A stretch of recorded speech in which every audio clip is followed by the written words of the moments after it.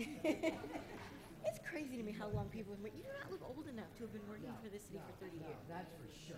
Like, yeah, not at all.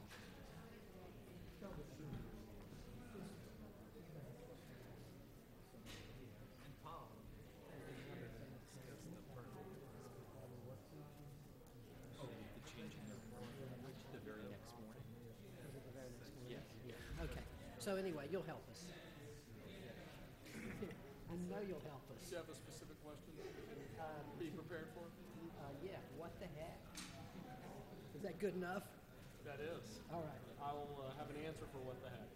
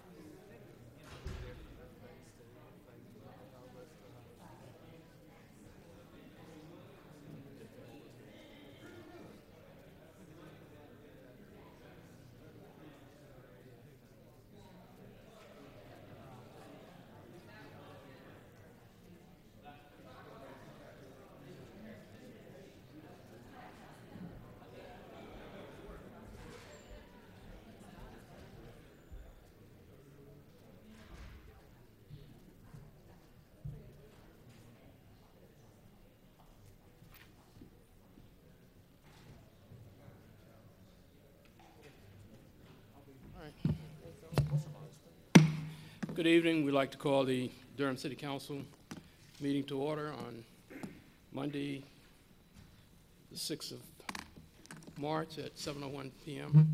And certainly like to welcome all of you that are here with us this evening. If we could just take a moment for silent meditation, please.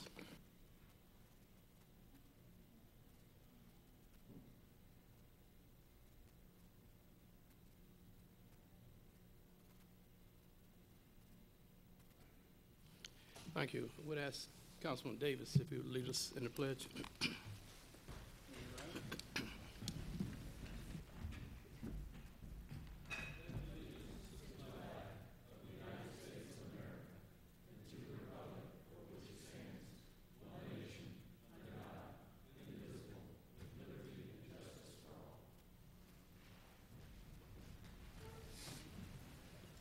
Madam Clerk, will you call the roll, please? Mayor Bell, Present.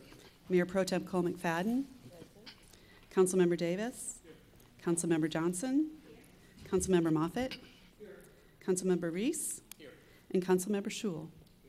Thank you. Let me ask first, are there comments by members of the council? Yes. Recognize Councilman Davis, Mayor Pro Tem, Councilman Moffitt, in that order. Thank you, Mr. Mayor. My family and I have spent a considerable amount of time discussing the 2017 municipal elections in Durham. After careful consideration of many factors, I want to take this moment to announce that I will not be a candidate for re-election. Although I continue to enjoy the work of the council immensely, I am looking forward to the pursuit of several civic, personal, and family projects over the course of the next few years. With almost 5 months before the opening of the filing period, I want to alert potential candidates that the next Ward 2 contest will not include an incumbent. Even though I will not be a candidate for re-election, I want to assure my colleagues and the residents of Durham that my continuing work on the council will be conducted with the very same rigor as a candidate who would be seeking re-election. Thank you, Mr. Mayor, for allowing me to make this announcement at this time. Well, you're quite welcome, and I would have to say it comes as a surprise. You served this council, the city, admirably during the time that you've been there, and we all wish you the best, and I'm sure you've made a decision that you feel is in your best interest and your family's best interest, but I certainly have appreciated serving with you. Thank you. Yes, we are shocked by that news. But I know Harriet will keep you busy. this is what I wanted to say. I wanted to thank, where's Beverly? Beverly and all of her staff for the outstanding work they did on that magnificent State of the City address and program. It was wonderful, and Mr. Mayor, we were just honored to be a part of that. Also, I want to congratulate the chief on receiving recognition honors 2 Sundays in a row. I was at a function yesterday because I was on program celebrating Women's History Month, and she was one of the honorees. So, Chief, we have to congratulate you. And then last Sunday, she was among honorees at Antioch Baptist Church. So you're well known in this city, county, state, country, world. Congratulations on your work. And I was glad that I was able to participate in the event yesterday because there were about 10 black boys serving as ushers, a part of the Thomas mentoring program. And so they actually escorted all of the honorees in, and I was escorted by one of them, and I had a chance to give all of them warm fuzzies, and that's what we need to do with these boys. And I think that's it, Mr. Mayor. Madam Mayor Pro Tem, recognize Councilman Moffitt. Yes, thank you. Councilman Davis, Eddie, I'm saddened, and I know that you would have approached the decision with careful thought, prayerful thought, and I honor that. But I've enjoyed working with you, and I'm glad that we'll be working together for another year. So, I also want to thank I'll take a moment to thank the chief. I was at the Durham CAN, with a number of my colleagues were there as well. The Durham CAN meeting on immigration yesterday, and I know that your presence and the leadership that you're providing the department speaks volumes to the immigrants in our community, that this is a city that welcomes everyone, and that it's a city where we honor all of our brothers and sisters. So thank you for that. I want to also just appreciate Durham Public Schools and all the students there who participated in the evening of entertainment on Friday night. I'm embarrassed to say it's the first time I've been there, and it was so much fun. There were elementary school students, middle school students, high school students, and if you've ever seen the television show Glee, they've got nothing on evening of entertainment. It was a great time. Finally, I need to ask my colleagues, I'm not sure if I've missed a council meeting to date, but I'm going to do it in style. I'm going to miss the Coffee with Council at PAC 5, the work session on Thursday, and the Coffee with Council at PAC 4. I hasten to say I've already asked Mr. Chestnut to forgive my absence, but I would appreciate excused absence for those 3 meetings. So moved, Mr. Mayor, if it's appropriate. Properly moved and second. Madam Clerk, will you open the vote? Open the vote. Close the vote. The motion passes 6-0. Thank you. I'm sorry to miss all those meetings. I have a couple of other jobs, and one of them is pulling me out of town for the weekend. Thank you. That vote was 7-0, I'm pretty sure. Okay. All right, thank you. Are there other announcements? Yes, Mr. Mayor, actually, I was at that event, and I forgot to mention the talent in the Durham Public Schools. The kids were awesome. They don't like for you to call them kids. The youth and teens were awesome. Well, I don't normally talk about everything I've been to during the week, and I'm sure all of us go to a lot of things, but I think that was a special shout out to the Durham Public Schools. It was an amazing program. And then Saturday, over at Hayti Heritage Center, I know I was there and Councilwoman Johnson was there. Students from Southern High School, in conjunction with work they'd done at Duke University, another display of really amazing talent. So if anyone has any doubt about the value of arts in our schools, you just need to see what's happening in the Durham Public Schools. I talk about good things happening in our community. Good things are very much happening in Durham Public Schools, especially when you look at the type of activity and performances that our students are able to give.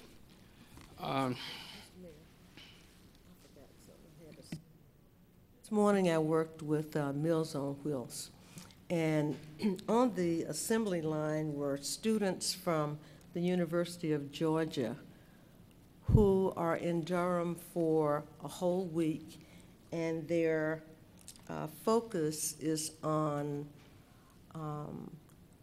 food justice. It was just amazing to see how they worked this morning, and amazing to see how much energy is expended in that assembly line. And then I did go out and help to serve 4 or 5 citizens as well. And they're expecting 1, 2, at least 3 more of us at some time in the future. That's it, Mr. Mayor. Are you sure? I'm not really sure. Okay. I'll try not to interrupt. Okay. Well, I just want to share with the council, I have a letter that I have prepared for Senator Berger, and it relates to a recent bill that has been introduced, Senate Bill 145, and it was supposedly introduced because of some comments that have been made by law enforcement agents. They don't say who the law enforcement agents are, speaking about the fact that cities such as Durham have made public statements casting doubt on their willingness to abide by the law relative to an enforcement of applicable federal and state laws regarding immigration. And I just felt it was appropriate that we set the record straight in terms of what the city of Durham has done and has not done, and particularly since it was issued as a press release, and one of the so-called reasons for the law of the state Senate Bill 145 was because of actions taken by the city of Durham. And they included 2 other cities. I can't speak for other cities, but I can definitely speak for Durham. So this letter will be going out tomorrow, and all of you will have copies on it when it's sent out. Having said that, we'll move to the agenda. I'll first ask, are there priority items by the city manager, acting city manager? Good evening, Mr. Mayor, members of the City Council. I do have one priority item this evening. The administration recommends that agenda item number 5, the establishment of service area and service area fee for the Farrington Road water line extension be referred back to us for further work. Yes, sir. That is all. Entertain a motion on the city manager's priority items. It's been properly moved and second. Madam Clerk, will you open the vote and close the vote?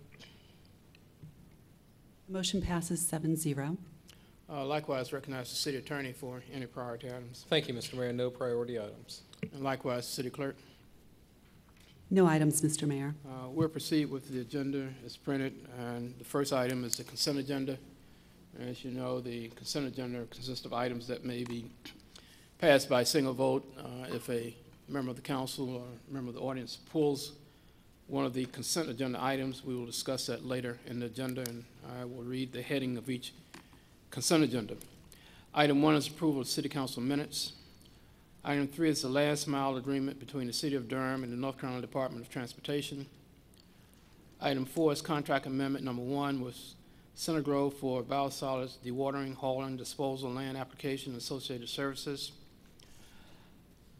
Item 5 is establishing a service area and service fee, area fee for the Farrington Road waterline extension, and that's being referred back to the administration. Item 6 is state contract purchase for replacement HD video cameras for the Go Durham buses.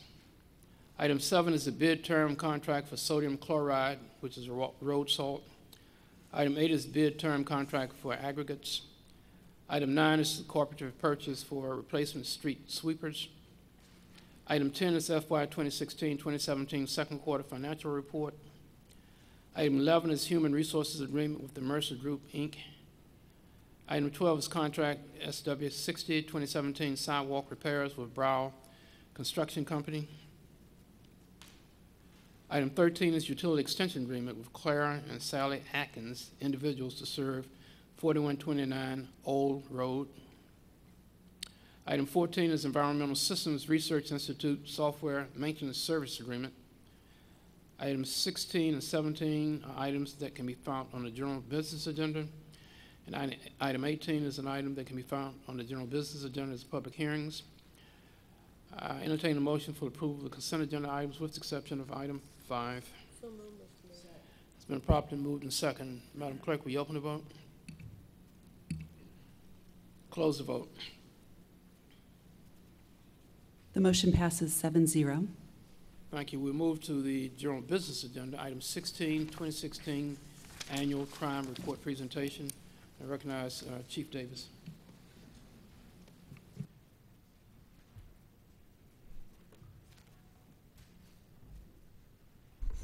Good evening, everyone. This report will cover the department's 6 performance measures: Part 1 index crime, violent crime, property crime, clearance rates, response time to priority 1 calls, and staffing. Additional statistics and fourth quarter highlights and activities are also included in your accompanying document.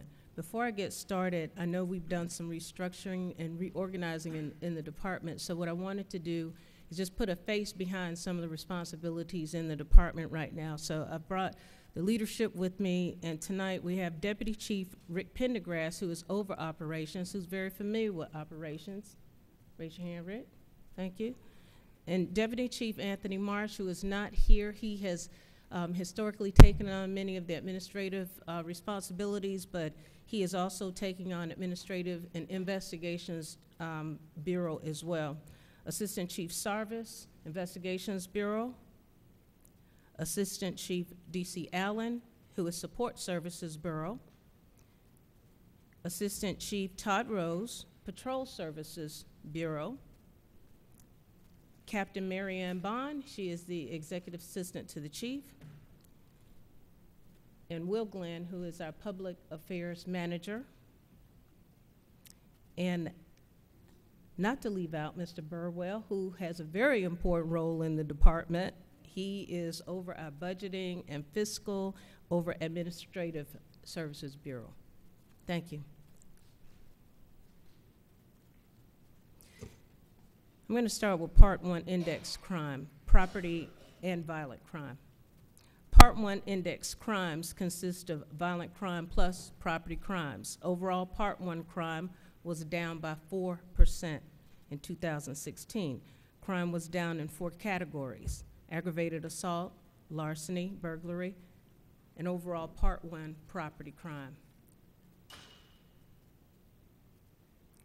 Part 1 index crime, Part 1 violent crime per 100,000, as you see in the purple, the upper band, was down by 9% in Durham since 2000.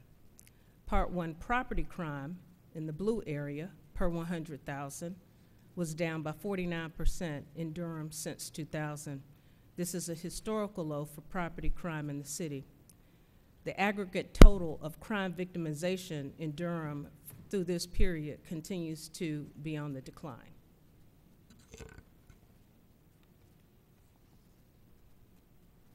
Violent crime was up by 2%, driven largely by a 17% increase in robbery.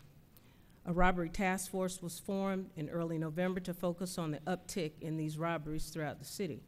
The task force focuses on commercial robberies and robberies committed with firearms. Investigators work closely with the crime analysts and investigators from other agencies throughout the Triangle. Since November, task force investigators have charged 46 suspects with more than 60 charges.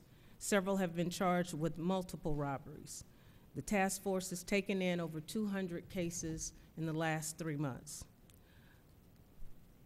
68% of robberies involved guns. 63% were of individuals, and 23% were commercial. There were 4 bank robberies included in these numbers. Part 1 violent crime. Aggravated assaults were down by 6%. I have to look at this closer. I need my glasses on, excuse me. The number of total aggravated assault incidents were down very slightly. 41% of 2016 aggravated assaults involved multiple victims, firearm incidents, down from 44% in 2015. 42 homicides were committed in 2016. We count 43, but one of those homicides, the individual homicide was committed in 1 year, and the actual expiration of that individual occurred in 2016. 3 were self-defense, 2 occurred in prior years. 38 of these cases involved firearms, 6 were domestic violence. As for the disposition of homicide cases, arrests have been made in 21 cases, and 3 ruled self-defense. There are currently 16 open cases from 2016. 7 cold cases were cleared in 2016. 6 were from 2015, and 1 was from 2013 of those cold cases. In addition to forming the robbery task force, the department began holding weekly crime abatement meetings as opposed to the monthly crime abatement meetings to have more of a handle on crime trends in a more real-time fashion as opposed to discussing crime trends after a 30-day period. This has helped us to deploy officers and make adjustments to our strategies, our crime strategies, as we see crime trends occurring. Investigators also, during the holiday season, wore uniform, and I was reminded that I was supposed to report on that 60-day initiative. During the 60 days, during that period when officers were in uniform, there was an additional reduction in property crimes. However, our violent crimes remain the same. We still feel like that is a very positive and strategic maneuver anytime we need more visibility, and we will continue to implement our holiday plan with our officers in uniform.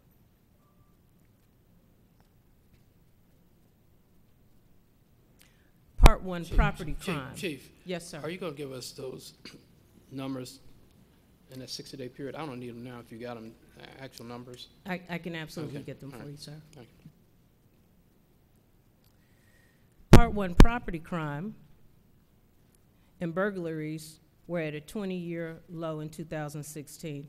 We have continued our residential awareness program, which is a RAP program initiative which focuses on burglary prevention. The program's success is attributed to the use of prevention and awareness strategies. Our community resource unit has been active in crime prevention activities, residential surveys, and other initiatives to prevent property crime. We're using our crime mapping data and social media platforms such as Nextdoor to get the word out about crime trends and get our community members more involved in their neighborhood watch programs. We continue to urge residents to join neighborhood watch programs and call 911 to report suspicious activity. There are currently 185 active neighborhood watch programs throughout the city. The active and engaged eyes and ears of the community has undoubtedly contributed to the reduction in property crimes. Part 1, property crimes. Burglaries were down 19%, 82% were residential. Most stolen items in burglaries included television sets, electronics, computer equipment, and tools. Larcenies were down by 1%. 41% of larcenies are auto parts from vehicles. 28% of larcenies involve shoplifting. The most stolen items in burglaries included phones, money, purses, and computer equipment. Motor vehicle thefts were up by 15%. Honda Accords continue to be the most stolen vehicle in the city of Durham. Approximately 15% of vehicles during 2016 had the keys in the ignition and the motor running. Let that be a crime prevention tip. Chief, Yes, sir. Councilmember Johnson does have a Honda Accord, but she assures me she did not leave the key in the ignition. You might want to get rid of it. Motor vehicle thefts have been on the decrease over several years, but for some reason this year we saw an uptick in motor vehicle thefts. We continue to get the word out about, especially during the winter months, is when we saw an uptick. Individuals want to leave their cars running, get them warm before they go to work or whatever. Just not the thing to do. Just stick it out, put your muffins on and everything. So, crime reduction strategies. During 2016, supplemental patrols. Our heat teams are now our slide units, which supplement our staffing. We have been using lapsed salaries to pay for supplemental patrols when needed, and we have the new slide unit to ensure we have officers available in the most needed areas. Directed foot patrols in high crime areas has also helped. Weekly crime abatement meetings, as I mentioned before. We also do bi-weekly conference calls in the morning to discuss via conference with commanders what occurred over a 24-hour period or a 48-hour period, so that we can stay on top of our crime trends and issues that we might need to deal with on a day-to-day basis. Uniform deployment, I mentioned that, plainclothes staff. We plan to expand that not just during the holiday, but we are working on a scheduling plan now to deploy more of our administrative staff. I mentioned that in the retreat.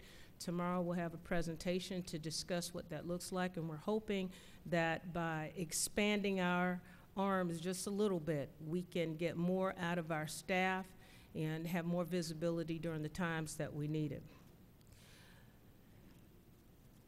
9/11 and CAD techs were also implemented.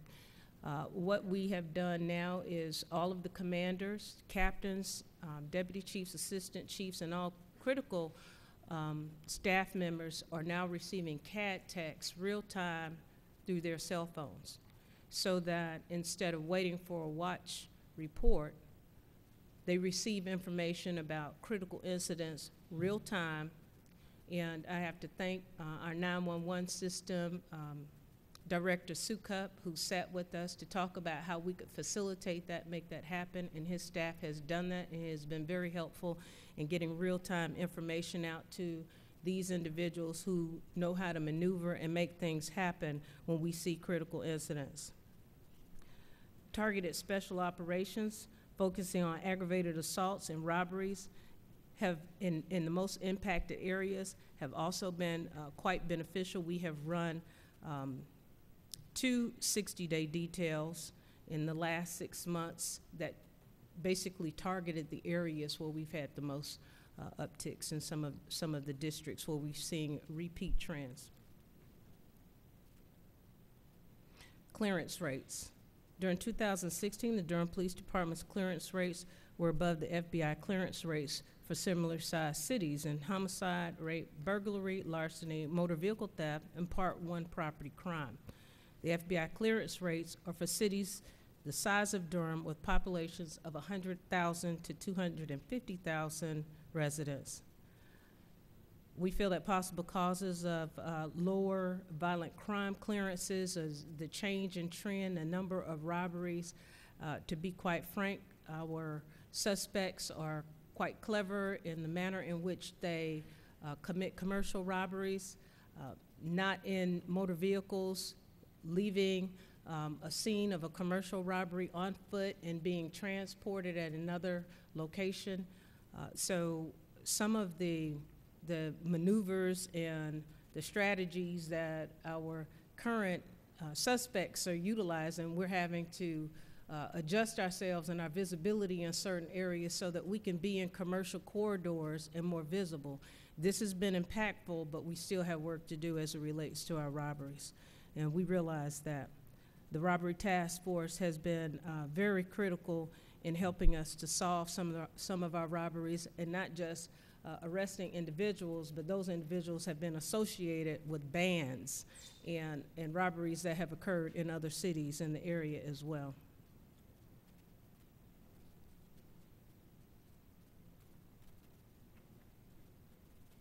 Priority 1 calls for service and response times. Our desired target of responding to 57% of Priority 1 calls in under 5 minutes was not met. However, 51.2% were answered in under 5 minutes, and we are working towards that 57% goal. We were unable to meet our 5.8-minute average citywide response time target. The average response time was 6.3 minutes. DPD experienced an 8% increase in Priority 1 calls for service in 2016 over 2015. Priority 1 calls have increased 32% since 2014, which is significant. We have begun discussions to further examine beat redesign and alignment to improve response times and service delivery.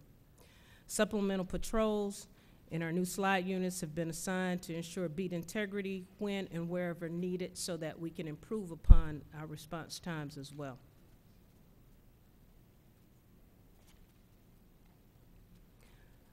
Our staffing level, sworn staffing at the end of the 4th quarter was 89% with 59 vacancies. Current staffing is at 504 with 43 vacancies. We gained 16 sworn officers. We added 15 COPS grant positions in December 2016, bringing us to a 547 authorized positions. 36% of sworn officers live within city limits during the 4th quarter. A BLET class of 11 graduated in February.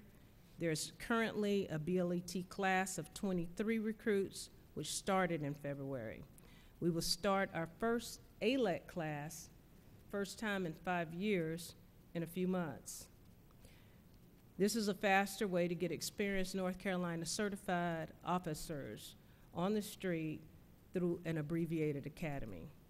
People are stealing from us, so we plan to steal back. So we believe that new recruiting bonuses, including pay incentives, signing bonus, relocation bonus, as well as the annual 5% increases for officers, will encourage longevity in our department and encourage officers to make a career with the Durham Police Department and stay here and serve this city. We're also working very hard to identify homegrown recruits, Durham grown. So we plan to look at our Explorer programs and even extending the age range from 17 to identify individuals that haven't made it to college yet that are contemplating what their future will be and give them opportunities to come into criminal justice. So we also have implemented a shoe bonus. Believe it or not, officers weren't provided their shoes in the past, so now, along with their uniforms, we have uniform shoes as well. That might not sound like much, but to them it's a big deal. Non-sworn staffing was at 89.5% with 13 vacancies. At the end of the 4th quarter, there are currently 17 non-sworn vacancies in the police department. So 4th quarter highlights. Patrol officers received the first take-home patrol vehicles in October. These marked units are being assigned to patrol officers who live within the city of Durham. The department hopes the cars will serve as an incentive for officers to live within the city limits and be engaged in their communities to foster safe neighborhoods. Take-home cars also benefit the community as a potential high-visibility crime deterrent.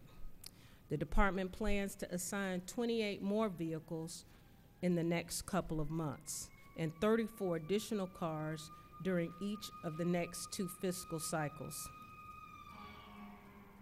The Robbery Task Force, I already mentioned, which I discussed earlier, was formed in early November and focuses on the increase in robberies and has proven to be a critical asset to the criminal investigations operation. These investigators are highly talented and have done phenomenal work since the inception. The department continues to move forward with our reorganization. We have implemented the new slide squad, which shores up our staffing. And lastly, during the fourth quarter, numerous sworn and non-sworn employees reached out to the community with various and numerous holiday initiatives. You can read more about those initiatives in the written report. Some of the new technology and training. The Durham Police Department is striving to be a leader in community policing, and we realize that cultivating a force of highly trained and skilled officers is essential to our success. We're providing extensive training related to fair and impartial policing, including classes focused on procedural justice and de-escalation. We're also participating in a new program called ICAT, Integrating Communications, Assessment, and Tactical. This particular program is a national model that helps officers think in terms of other alternatives to force. We're evaluating other courses to bring to Durham, including those focused on leadership development and practical skills training. We're also excited about our new reality-based simulator. This is a photograph of it, and I encourage anybody who has not been over to see it to come out and try it out. This simulator presents officers with various types of scenarios for them to make quick decisions about what is most appropriate to do in critical situations. Every situation does not necessarily require equipment. It does not necessarily require the officer to use anything on his tool belt. Sometimes the scenario requires the officer to use commands, various types of commands. And keeping in mind the escalation of force is something that can be managed by the officer through training and through constant practice evaluating various types of scenarios. And this machine is one that presents just a myriad of scenarios for officers. During the last couple of months and during our Citizens Police Academy, the members that graduated were actually able to be the first to try out the simulator. We also allowed our news media on Media Day to try out the simulator as well. It was an eye-opening experience for them. In January, the Durham Police Department launched this new Police to Citizen online service. This is an automated service where citizens can actually go online and fill out police reports that would have otherwise been dispatched to a police officer.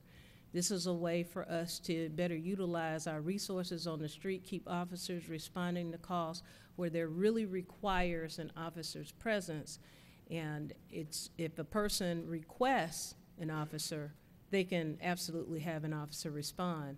But this is an option for citizens to be able to fill out police reports for larcenies and other minor types of police reports to free up our police officers. We plan to have a more expanded campaign after we get done with our pilot. We're trying to iron out the kinks and make sure that the technology is working the way it should, and do a full-blown campaign as it relates to the Police to Citizen program. We launched our body-worn cameras in December. Currently, patrol officers in District 1 and investigators with the traffic and crash team are wearing body cameras. We started outfitting District 4 just a couple of weekends ago with cameras during the last week in February.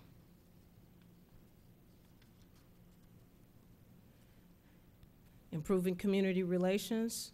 our new liaison positions. I mentioned them before, but these officers, our LGBT liaison and also our Hispanic liaison, have been very involved in the community. These are critical times where it's important for the police department to have boots on the ground that specifically address the concerns of the very unique communities in which we serve.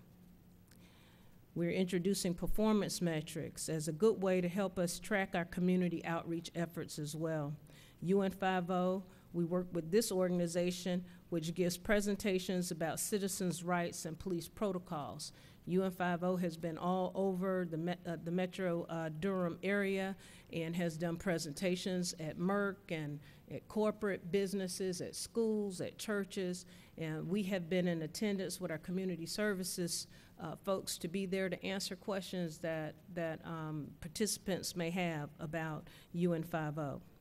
Coffee Cops and Conversations, we participated in these community events, and we appreciate the support we've got from council. At those events, a good way for commanders and officers to get to know the community members and address any concerns or issues. And recently, we began lunches in McDougal Terrace. One of our captains, Captain Edwards, who is over that district, has actually began to participate in conversations and lunches in that district.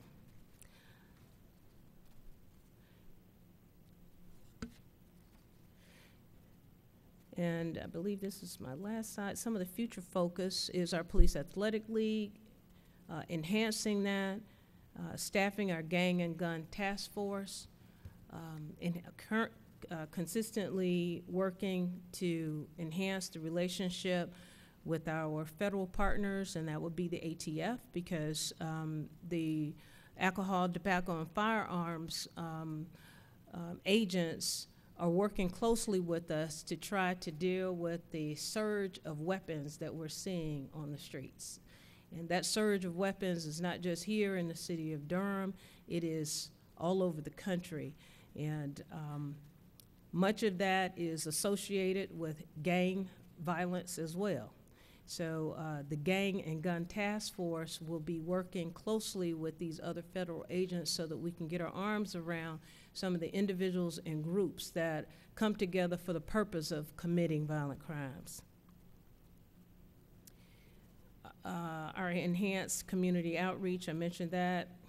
We plan to deploy and satellite our Citizens Police Academy so community members don't just come to us, that we can go out into the community and hold various types of instruction, which will be beneficial and educational, not just for citizens, but for our police officers as well, in churches, in various environments that welcome us to have our Citizens Police Academy presentations. We plan to expand our social media network, Nextdoor, or Twitter, and try to get the word out about what we're doing in the Durham Police Department in a myriad of different ways, to include printed material that is not just in English, but also in Spanish, so that we can communicate broadly to various audiences. And at this time, that concludes my report, and I'll be happy to answer any questions. Thank you, Chief. There are questions, comments from recognized Councilman Schewel. Thank you, Mr. Mayor. Chief, great report. Thank you. I think that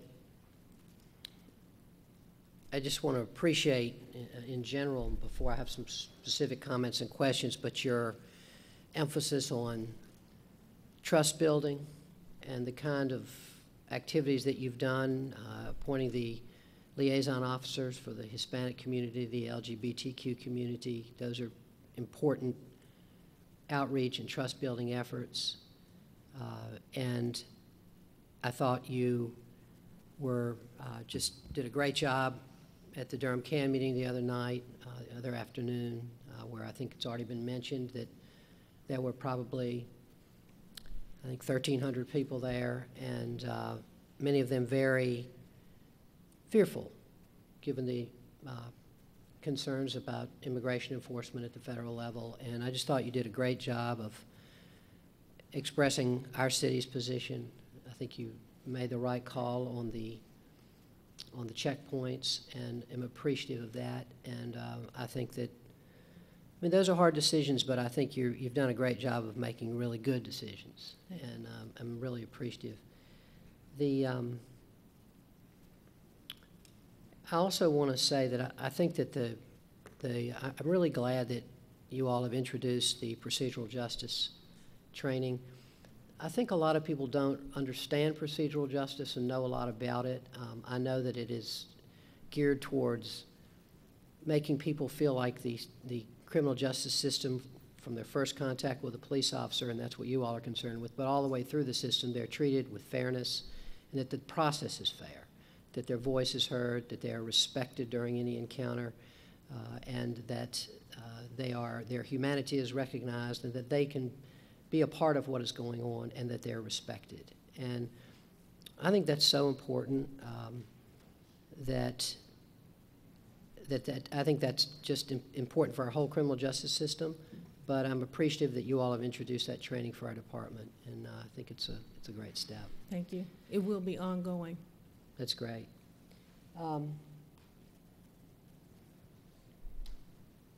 You mentioned we have a lot of initiatives that the bonuses, the pay raises, the take-home cars, and so forth. And just in particular, you mentioned the percentage of our officers that are living in the city now, but I missed that. Could you say what that was again? I think it was like 39%. 39? Yeah. Okay.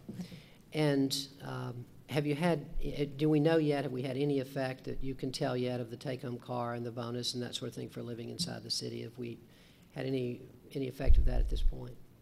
Well, it's still relatively fresh. 7 cars are out there right now. Of course, you know, there's a lot of responsibility that goes along with having a vehicle that the officer can take home. We plan to find ways for the officers not just to enjoy the benefit of it, but to engage in the community as much as possible.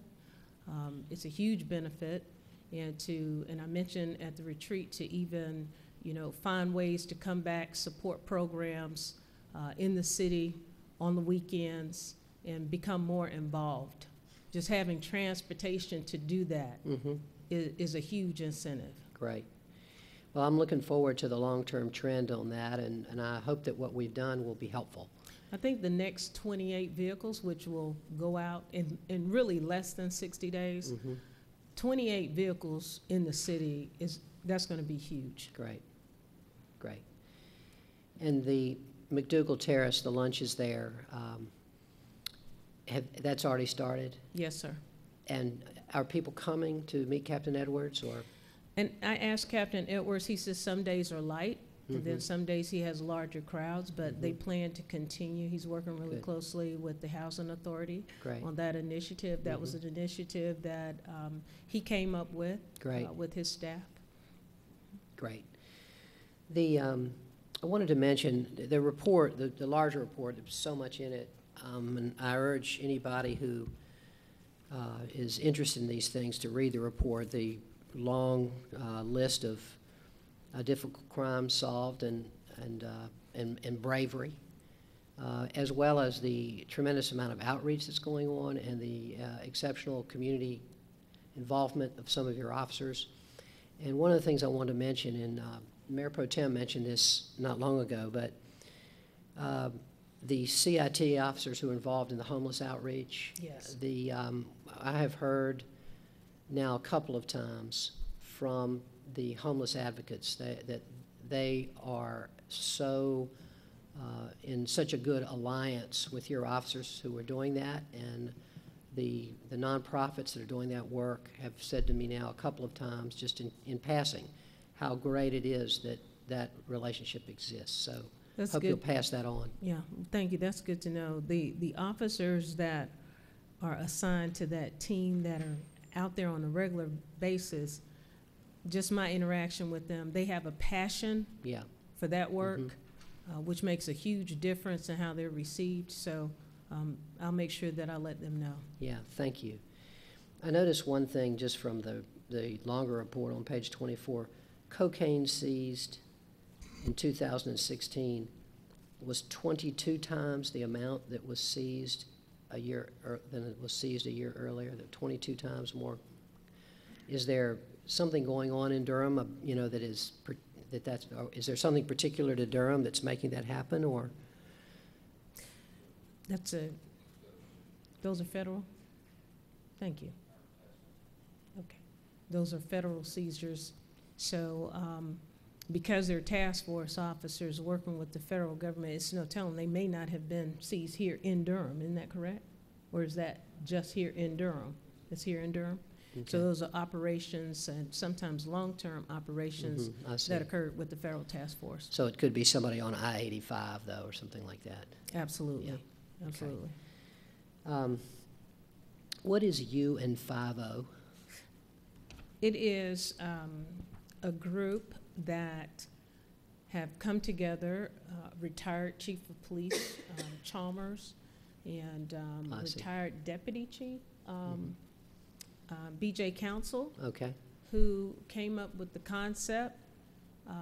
They have a very good understanding of law enforcement operations, what the position of law enforcement should be, and a very strong interest in the community and young people in the community to help them have safe encounters. Yeah. So their presentation goes over really well with not just young people, but with adults as well.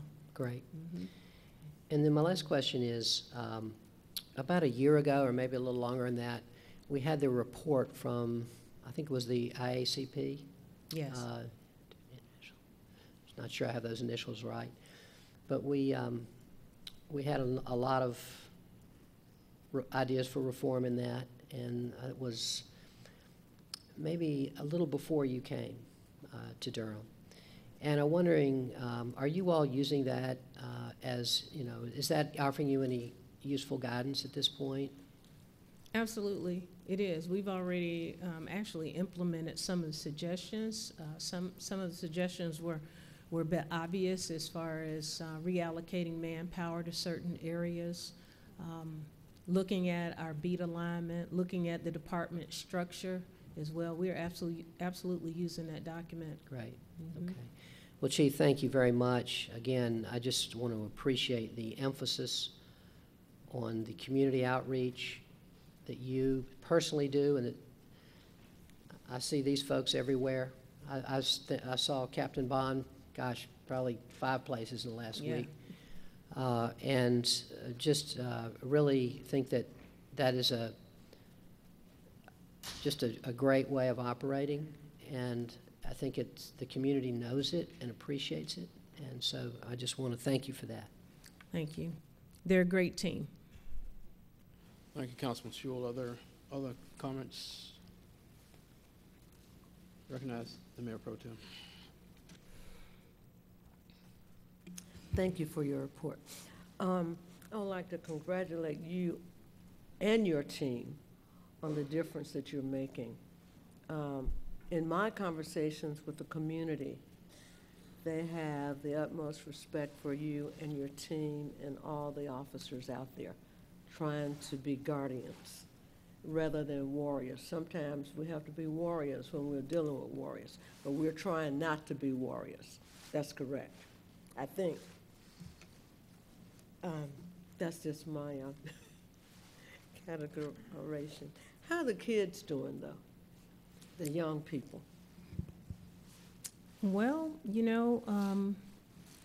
there's been a lot of discussion about our youth and our young people and various programs. We have some ideas in the police department about outreach and how to reach out to some of our most, underserved community members, those kids that are vulnerable to some of the environment that they're exposed to. And we have a great interest in trying to establish programs and relationships and exposure through our police athletic league, so that we can make some deliberate attempts to divert some of the negative influences that they're exposed to. And but we're only one entity. I know. I know. And I know that it is a community responsibility to do something to save our kids. It's our responsibility, and we cannot look to you and your staff to raise them, to discipline them. We've got to be positive role models and haven't taken interest in them through our churches, sororities, fraternities, other organizations that we're a part of. If we don't, we're going to continue to lose them. Thank you for your work, and your team, thank you for your work. I'm reminded of my son when I see Captain Sarvis and Deputy Chief Pendergrass, because they are his classmates. And so it is good to see how your lives have evolved over the last however many, I won't say how many years, but thank you. Okay, if there are no further questions, Chief, thank you. Thank you, Appreciate it. sir.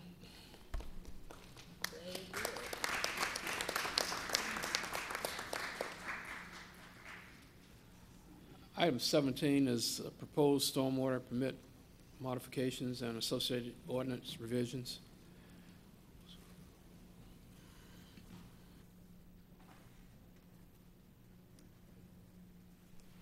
Good evening, Bo Ferguson, Deputy City Manager for Operations. This item is on GBA tonight at Council's direction. There is no formal staff presentation, but a variety of staff are available to answer any questions Council may have. Okay, thank you. I don't know, Steve, you asked for it to be on the GBA, that's why I was looking to you. Thank you, Mr. Mayor. So I thought this was complicated at the work session, and then we got another memo from you all. I wasn't sure if it made it more complicated or less complicated, but could you explain the import? So when we were, let me state my understanding, and then you can tell me if I'm wrong, which there's a 56% chance that I am. But my understanding is that the Chapel Hill and other Phase 2 ordinances were had been issued shortly before our work session, and that those ordinances had,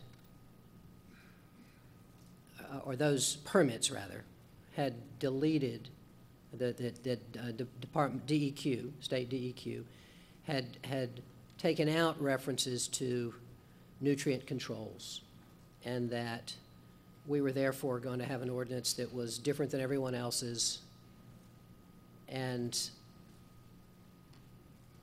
the staff was asking us to be in compliance with state law and state regulations, and to essentially have an ordinance that was like everyone else's in that regard. But then, as I read this new memo, Chapel Hill and the other localities received between the work session and today, received a new version of their permit, which does still include these nutrient controls. And so I'm interested if that is a correct understanding. And if it's not, you're not going to hurt my feelings. But also, what guidance in light of that you all will be offering.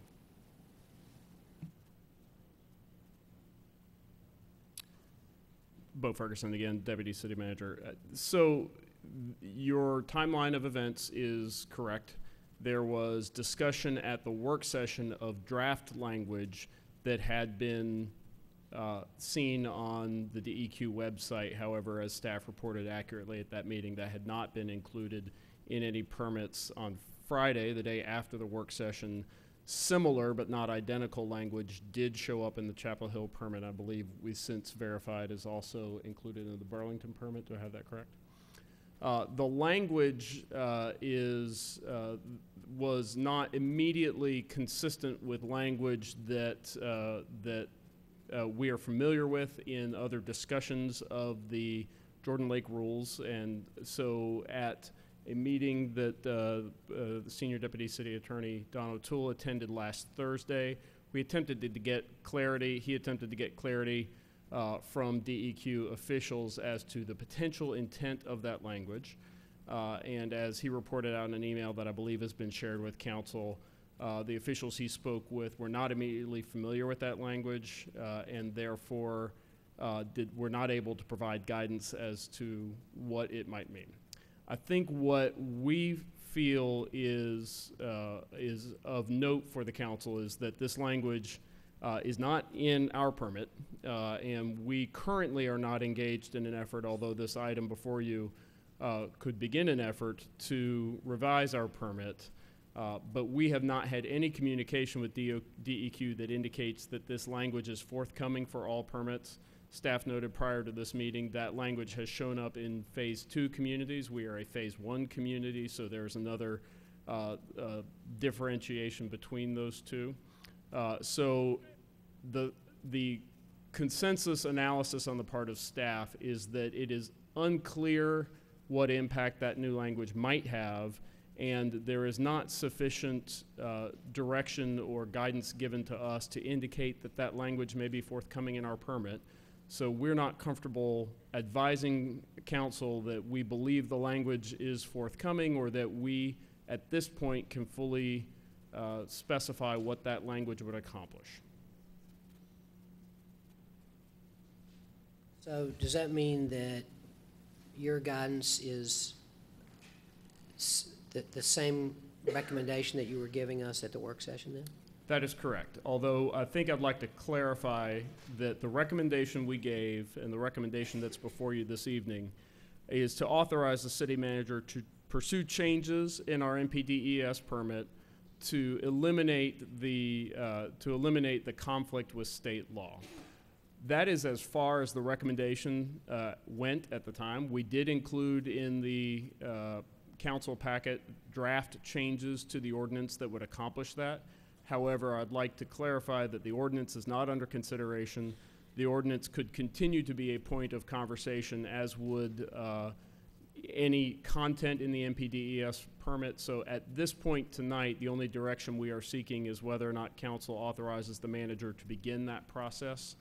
And if council wanted to provide specific direction as to what content we saw or sought in that NPDES permit, we could still definitely be open to do so.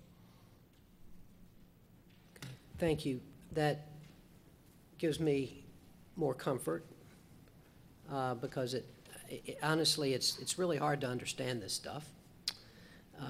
It didn't get any easier this week when we got the new language, and I read the new language, and let's just say it's barely in English.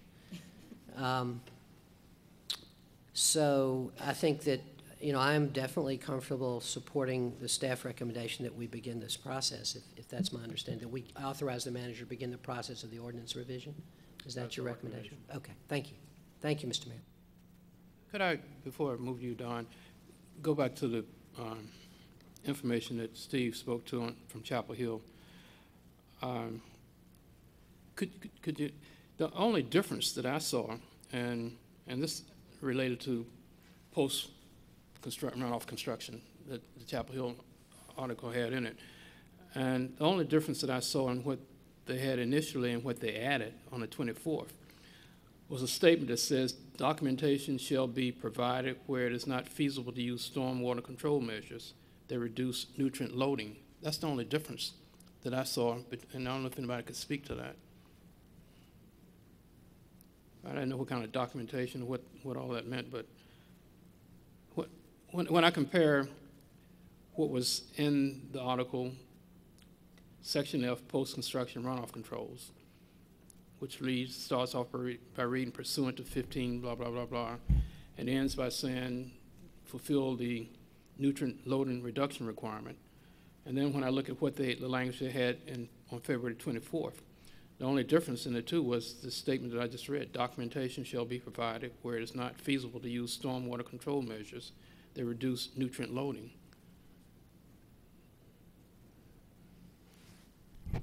Paul Wiebke, Public Works. It is somewhat unclear. Sometimes when they make vague references like that, they're referring to the chance that you might not be able to implement a stormwater control measure that's specifically proficient at removing nutrients. If there are soil conditions or site conditions that might preclude a development from doing so. In other aspects, it might be referring to, well, in that specific regard, that's most likely what they're referring to.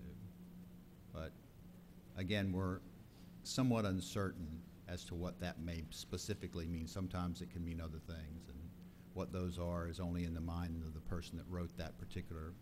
So you just shared that with us because you said something at one time, and now you're saying here's the latest information you have? Is that why you gave us this addendum? It's the latest information, yes, Yeah. in terms of what language was put in their permit.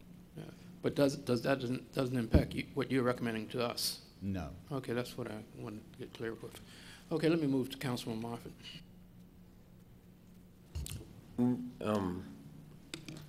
So, Mr. Mayor, if I'm wrong, please forgive me, but I think there's 3 layers here. The first layer was in the memo that we received for tonight. It says that there was language available in draft permits. Then the next thing that the memo says is that the information that we received, which is the information the staff had, was that Chapel Hill's permit didn't include that language. Is that right? It did not include it at all.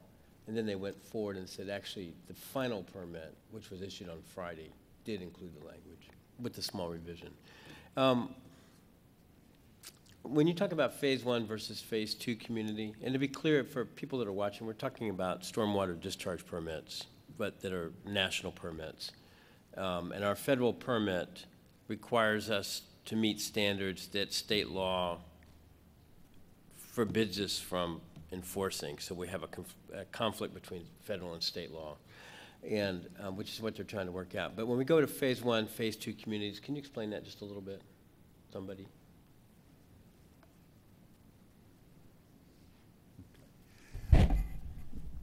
Phase 1 communities were the first communities that were brought into the system where a federal permit was issued back in, for Durham, I believe, 1994, for cities over 100,000.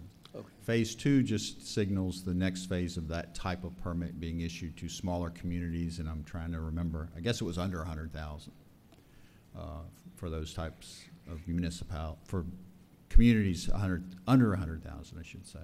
Sometimes those permit requirements are different, recognizing that larger communities may be able to have more resources to deal with issues, and generally larger communities have larger, more complex issues than smaller communities. So typically, if there was a difference between a larger community, smaller community permits, a larger community permits might be a little more stringent, have more requirements?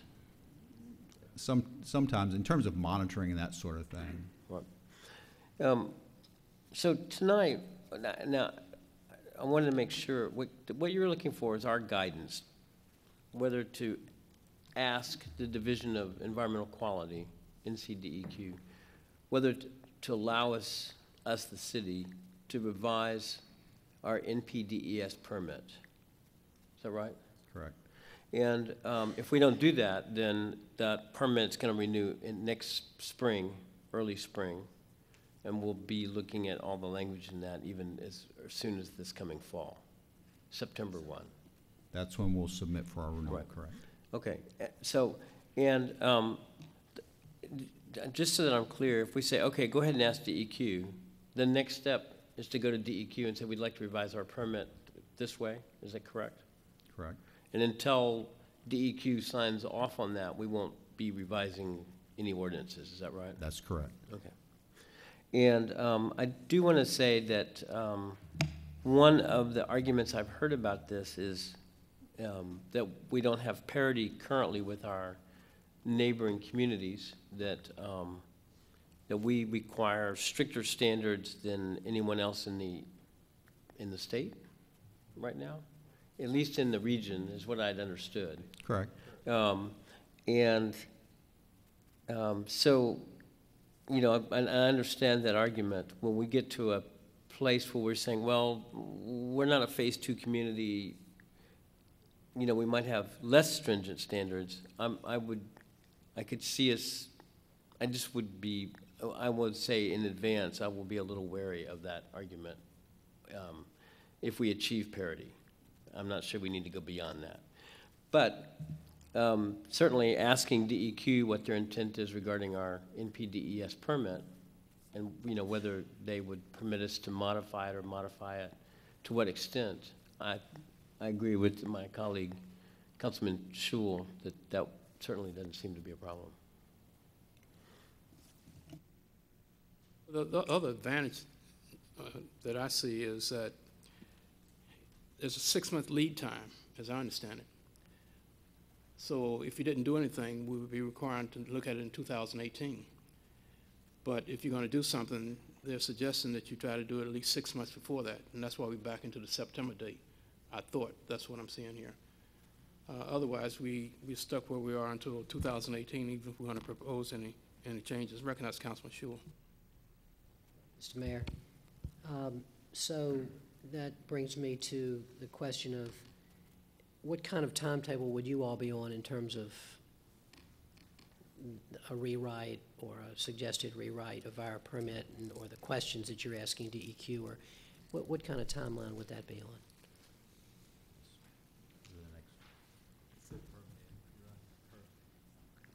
We'd submit it within the next couple of weeks, I imagine.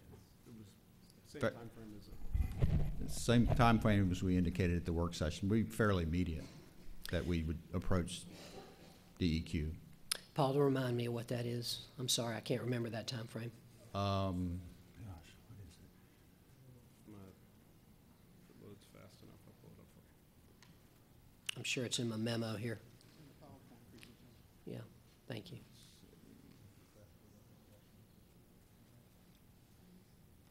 Getting there.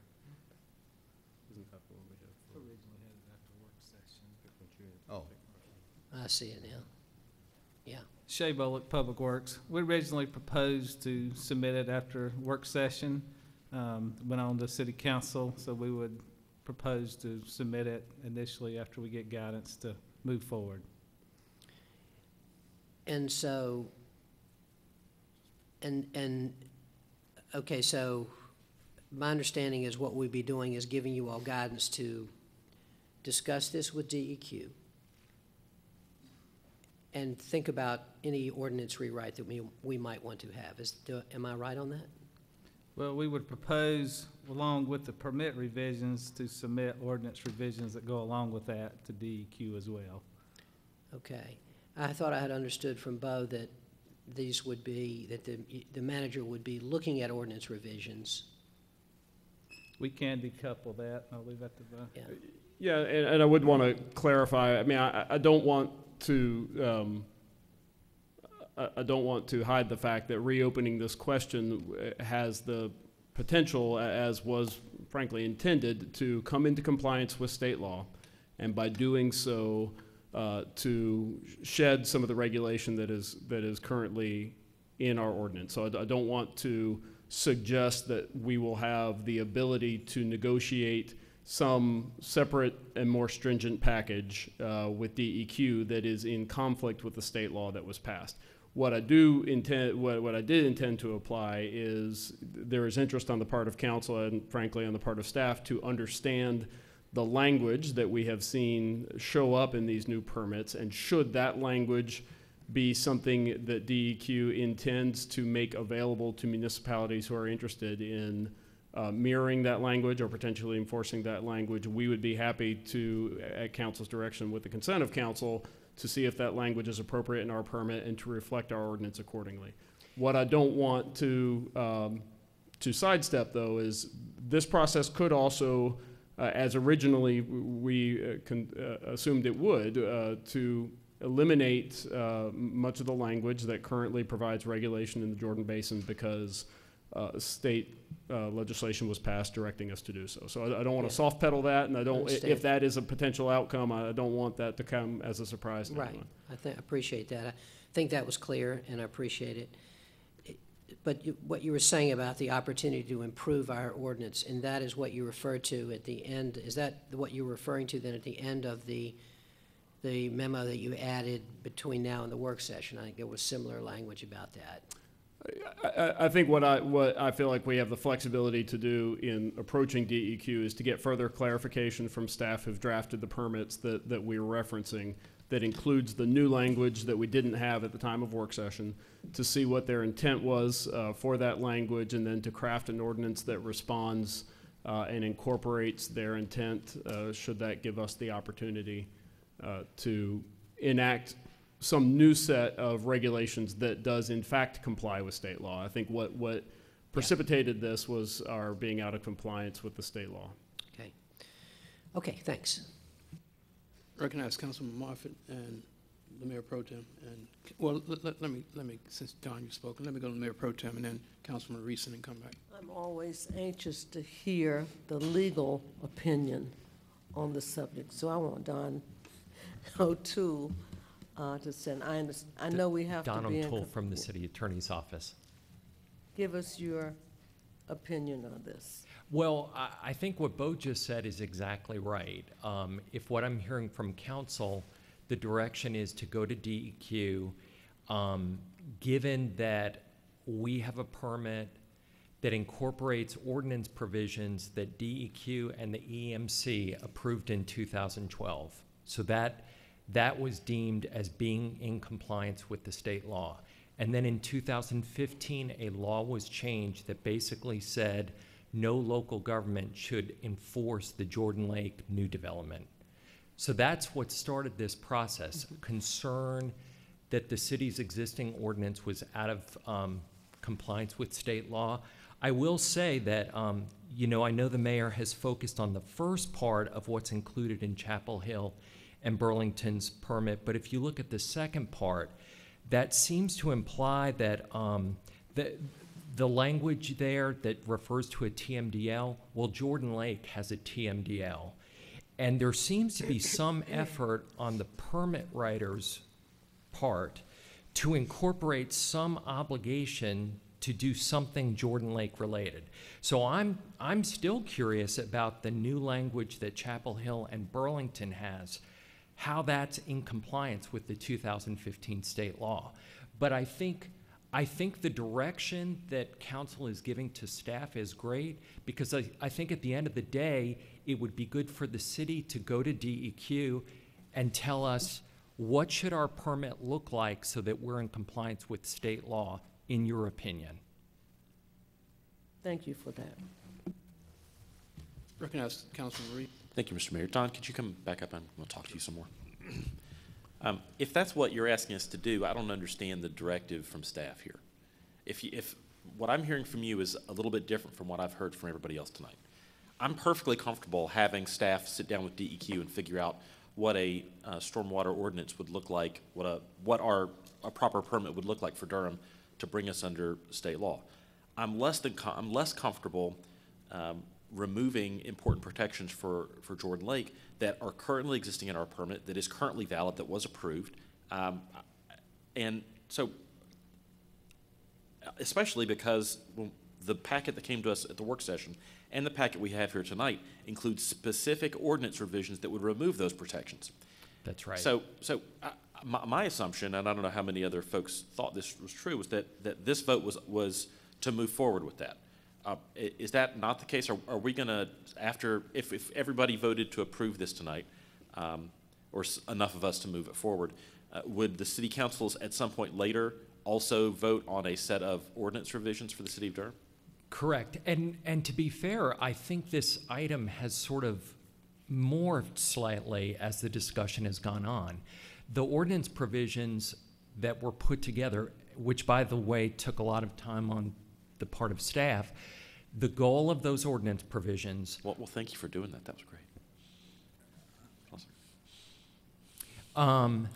The goal of those provisions was to try to develop code provisions that seem to comply with state law. And so this was then presented at work session to seek council's input on whether they wanted staff to present these to DEQ, and then if that happened, presumably DEQ would change the city's permit, give the city the blessing to adopt those ordinance provisions, and then those would need to be adopted by council. But I do think what I'm hearing tonight is more just to open a discussion with DEQ to point out that we have this 2015 session law. Durham has its existing permit that incorporates its current code provisions. And DEQ, tell us what you want us to do, given that you are in charge of this permit, so that the city can comply with state law. If that's the purpose that you're coming to us tonight, then why do we need to vote on that? You're talking about sitting down with DEQ to find out how to bring ourselves into compliance. You're not asking us to do anything then, are you? The recommendation in the memo was to begin the permit reissuance process. And so I would say that is a slightly more formal step than just a discussion with DEQ. And the reason that was part of our recommendation is because the impetus for this item coming forward was we had exhausted all other opportunities to get clarity from the state as to how we should handle this disconnect. So our recommendation was to start that process, and the ordinances that were attached at work session are not adopted by this, but they were to show our staff's best work at how that would come into compliance. Thus, my previous comments about the fact that that could be a potential outcome, and if we start the renewal process, that they may just eliminate the language that currently provides those protections in Jordan Lake. That is certainly one outcome. However, given this new language in Chapel Hill and Burlington, we see an opportunity, and I think council has seen an opportunity, that there may be a path that DEQ is making available to us for some other protections. And so I think what the revision between last Thursday and tonight is saying we can go into this process specifically focused on that language, exploring that language, creating a new and different ordinance than what you've seen tonight. If council's direction is not to start the permit reissuance process, we can do that as well and still ask those questions, but those would be two different actions. The recommended action based on our desire to resolve the conflict was to start the process. That's actually instructive. Thank you. Appreciate it. I recognize Councilman Johnson. Thank you, Mr. Mayor. I'm just wondering what happens if we do nothing? We would continue to operate under our current permit until next summer, when we would start this process because our current permit is expiring. And we're required to go through the permit renewal process Every 5 years. every 5 years. And then if we didn't do that, we would not have a valid permit, or we would continue to operate under the If we were to move forward tonight with reopening the process, we would be in advance of the 5-year expiration. The 5-year expiration will happen next year because of the state law that was passed last year. Our proposal in an attempt to resolve this was to start that process early. We would actually have to go through the process again next year, even if this is approved. Is that correct? Yeah, the process would start next. We would essentially be going through this process twice. So to answer your question, we would continue to operate with the conflict in place, and how we have dealt with that since the state law was passed is we continue to honor our permit and enforce our permit. And to be clear, the state law requires us to allow development that might pollute the lake, and we can't really do much about that. The state law was specifically written to say that a local government could not enforce any rules that, among other things, they included a category that said any rules that were in abeyance. A previous state law had put the Jordan Lake rules into abeyance. Therefore, essentially the outcome of that, and Donald, if I didn't describe that correctly enough, but you know, the net effect of that was they instructed local governments that you should not be enforcing these rules. We have continued to enforce the rules because we have a federal permit. Okay, thank you. Yes. That's Councilman Moffitt. Thank you. So sitting here and listening to my colleagues and thinking about this, make sure I understand. The state law says that local municipalities cannot enforce the Jordan Lake rules. Don O'Toole, City Attorney's Office, that's correct. So when a community has storm regulations that do enforce the state rules, does the state law say they have to revise them? I'm sorry. Does the state law say that municipalities whose stormwater regulations do follow the Jordan Lake rules, does it require them to revise the rules or simply not enforce the parts? No. And what I would say is the 2015 session law, I don't think the legislators realized that there may be federal permits that had already been issued that were in conflict with the state law. Right. So if we were to revise our federal permit, right? So if the federal permit were not an issue. We couldn't revise it. It would have to be revised by the Department of Environmental Quality. Thank you for that clarification. If the Department of Environmental Quality were to revise our federal permit, our NPDES permit, would there, so here's my concern. Somebody got a session law passed that said the rules are in abeyance, you can't enforce them. We have a permit that requires us to do it. We change the permit. Then we change our regulations, and then the state law is revised, and now we've got to come back and revise our regulations again. Why don't we just leave our regulations alone and enforce the parts of it that the state laws allow us to enforce? Because our city code provisions, our stormwater performance standards, are actually incorporated into the permit, the federal permit. So the federal permit says we shall enforce the ordinances as written. Would Chapel Hill's permit have that same provision? I have not read Chapel Hill's Could stormwater. the NPDES permit, could a revision of the NPDES permit exclude that provision? And I'm not trying to be difficult, but the way the Jordan Lake rules are incorporated into the city's stormwater NPDES permit are through our stormwater performance standards that have been approved by the Environmental Management Commission. Basically, DEQ looked at the City of Durham's proposed ordinances that were submitted in 2012, and DEQ checked off that these ordinances comply with both the Falls, Jordan, and Noose rules. And then those rules were submitted to the Environmental Management Commission, and they gave their stamp of approval. And then those rules are now incorporated into our federal permit. And what's true is every different jurisdiction, whatever their stormwater performance standards, those are incorporated into their permit. So we all That have was my different question. permits. Okay. All right, thank you. Councilman Shule. I'm sorry, did you? Well, I'm trying to go in order. So I I'm see the trying- hands. I'm trying to allow people to. I'm trying, thank you, Mr. Mayor. So I guess my understanding of this is that if we have developers who are trying to develop in the Jordan Lake Basin, they are noticing that our permit is out of compliance with state law.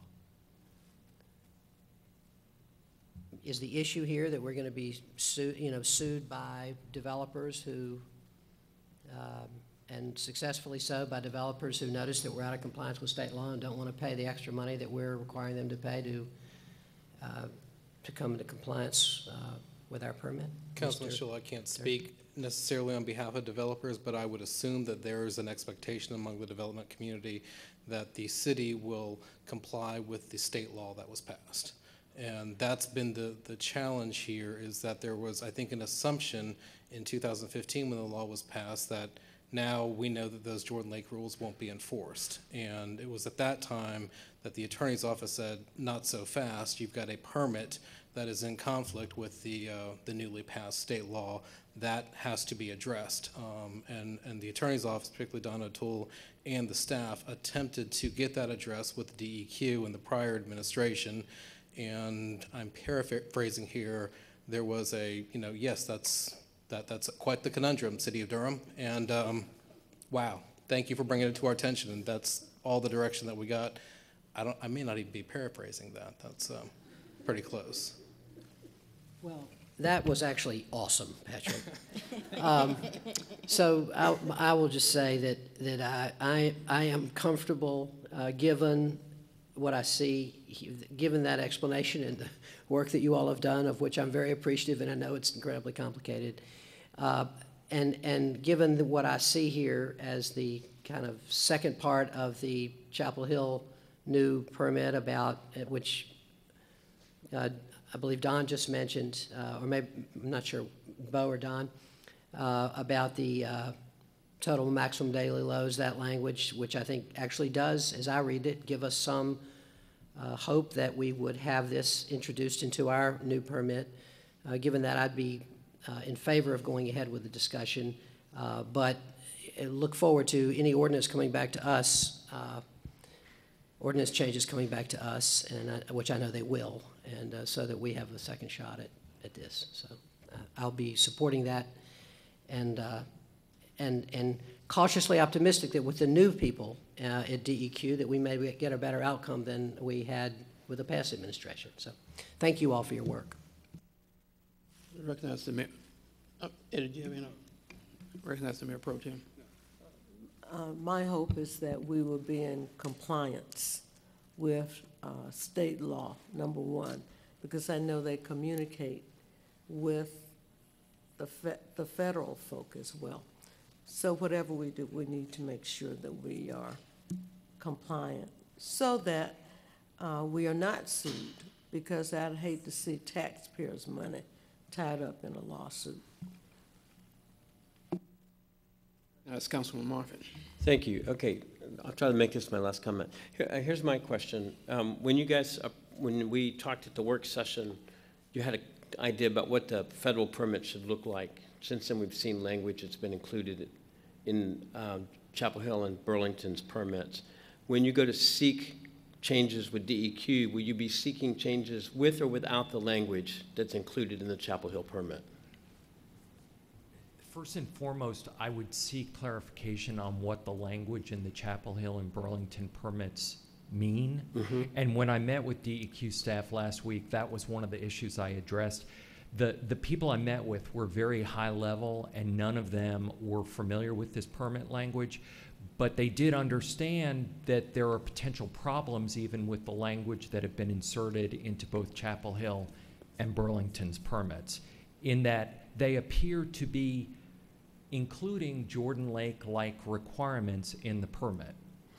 So if it all gets ironed out and the language or something similar to it is included in the Chapel Hill permit, would staff be seeking a permit similar to that or without that language? I want to know, because what we heard on the work session was without that language. I think, truthfully, if you're asking the city attorney, I would be asking DEQ to issue a permit to the city of Durham that is in compliance with state law. That's what I would want them to do. Okay. Add anything to that? I'm going to entertain a motion on this item. I support the staff recommendation.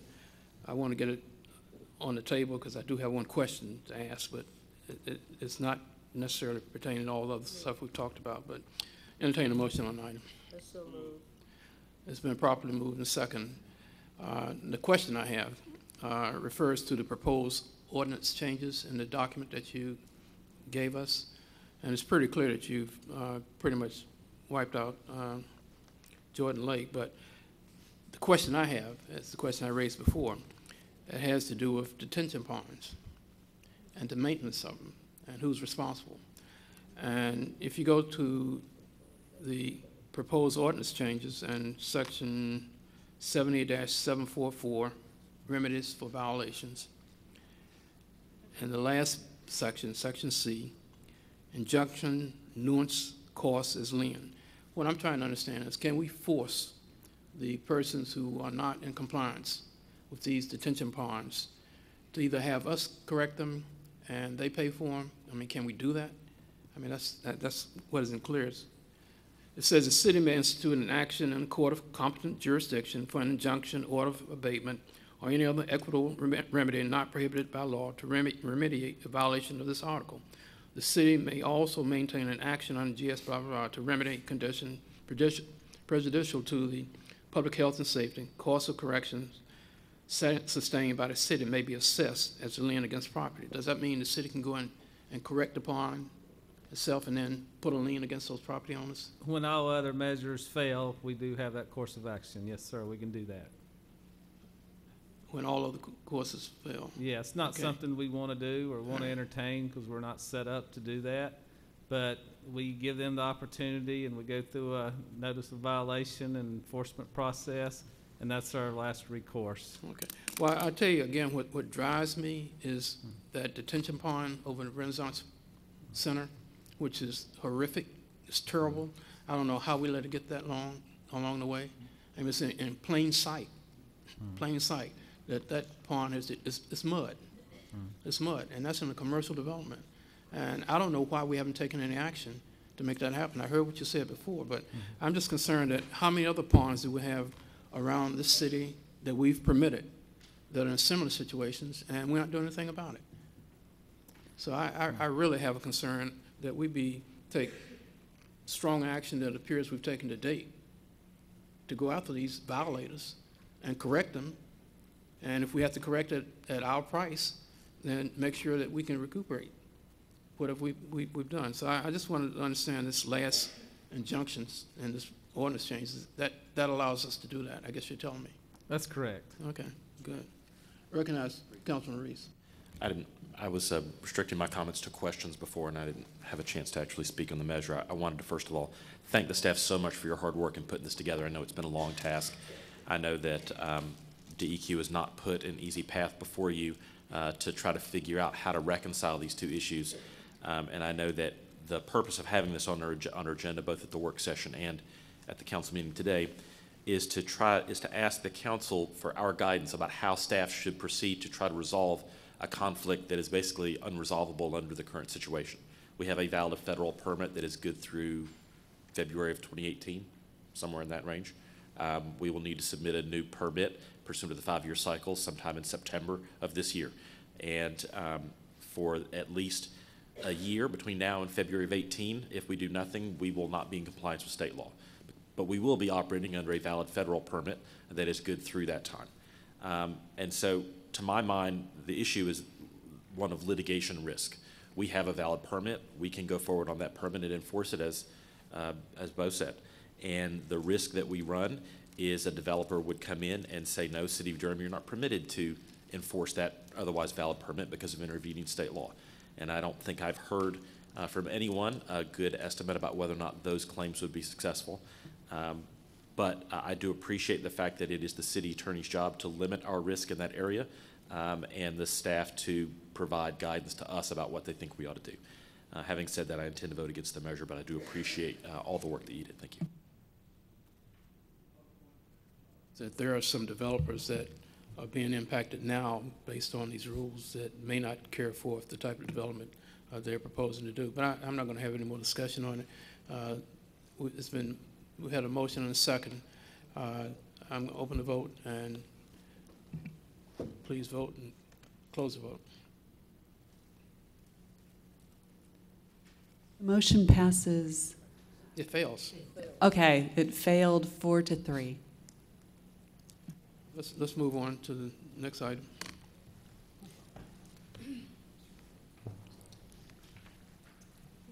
On the public hearings, we have public hearing on FY 2017-2018 budget and FY 2018-2023 capital improvement plan. Good evening, Bertha Johnson, Director of Budget and Management Services. This is a public hearing to receive comments on the fiscal year 2017-2018 budget and capital improvement plan. A second public hearing will be held on Monday, June 5th, after the city manager has presented the proposed budget, which will occur on Monday, May 15th.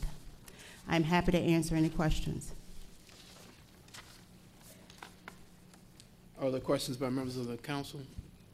If not, we have persons who have signed up to speak on this item, and As I call your name, if you come to the podium to the right, each speaker has 3 minutes. And if you just state your name and address. Kimberly Smith, Regina Lewis, Jenny Sato, Beth Messersmith, Darrell Brunson, Alan Freyer, Erwin Rutherford and Ryan Johnson, Robin Davis, Larissa Sabel, Sandy Dermise, Becky Winders, Wilma Liverpool, Selena Mack, Lanier Bloom. Now, is there anyone else that wants to speak on this item? This being a public hearing that is not. If you do, if you go to the clerk's desk to my left and sign up. Smith. I guess everybody knows there's a clock right in front of me. Thank you. My name is Kimberly Smith, and I reside at 300 North Queen Street. And my family and I are currently living at a wonderful shelter called Families Moving Forward. As rent in Durham increased, housing options for my family became less accessible. We were forced out of one side of town and out of a family home. In that year, we lived in 3 different houses. We were displaced a lot of times. Now that we were living in a part with a town with higher crime, drug activity, smaller living quarters, I struggled to keep my spouse, whose health is plummeting horribly, and my daughters, whose one of them is disabled, housed and with basic needs. We again were forced out of our home 2 more times into complete homelessness. We had little to no help or support before coming to Families Moving Forward. Coming to the shelter gave my family and myself the ability and courage to believe in community and love. For so many families in Durham, although the specifics are different, the struggle and the outcome are the same. We need the help and support of people and the city where we live.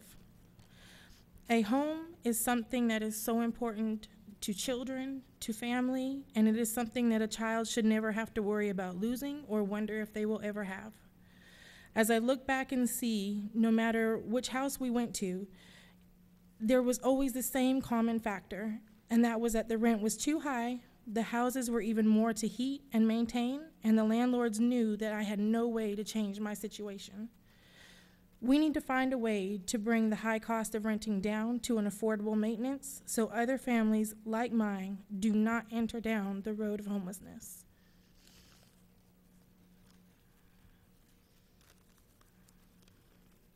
Thank you. Regina Lewis.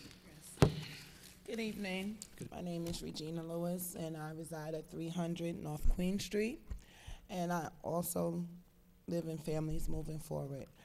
I have 3 children, 2 girls that are residing with me at Families Moving Forward. I am currently new to Durham. I love this state. But once I moved somewhere in a good neighborhood, the rent increased. That's what led me to move December 7th into Families Moving Forward.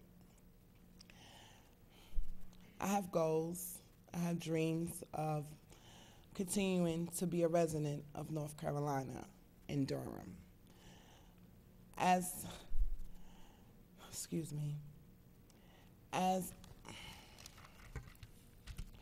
I've been resigning in Families Moving Forward, there's been an agency that's been helping me, and a lady by the name of Louisa.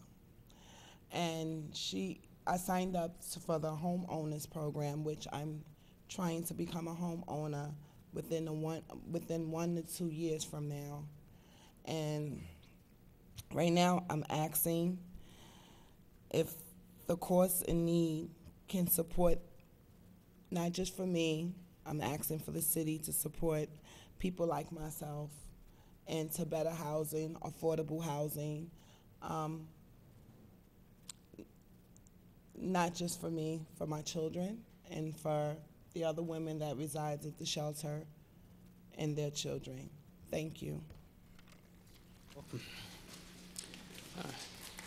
Jeannie Sato. Hi, good morning, or good evening. Long day. My name is Janine Sato. I reside at 4125 Livingstone Place in Durham. I'm a nearly 20-year resident of the city, and I'm a mom of 2 DPS kids, and I'm also a North Carolina Moms Rising member. And I want to thank you for the opportunity to comment on the budget. I'm here today to request that the council consider paid family leave in the next fiscal year budget.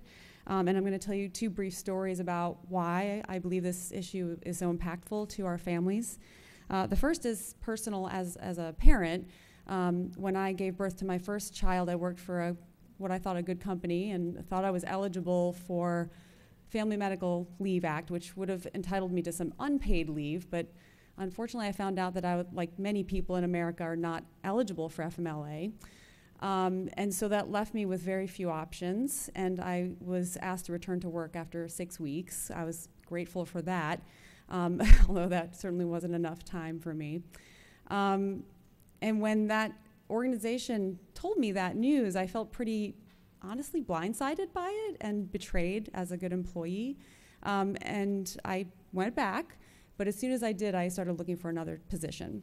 And fortunately, I was able to change jobs and find another job that offered paid family leave, and I specifically sought that out.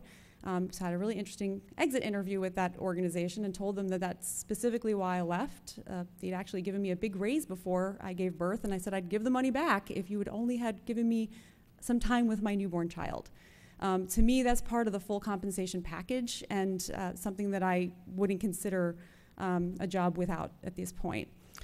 So from a business perspective, I feel like paid family leave is not only just a competitive decision, it's the right thing to do for families, and it also supports families in our community. The second part of my story is the second job that I took after that. Oh, I'm timed out.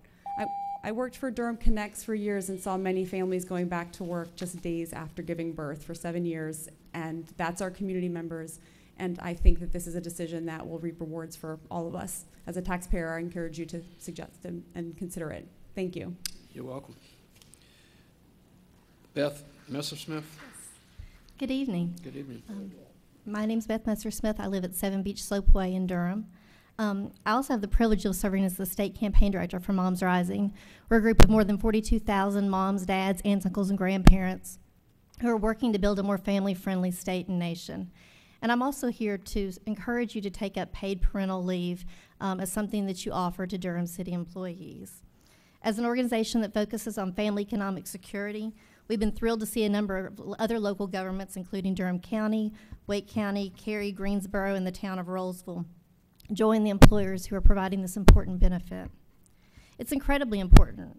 Right now, as many as 65% of working mothers nationally aren't eligible for or can't afford to take advantage of the Family Medical Leave Act, which provides 12 weeks of unpaid parental leave.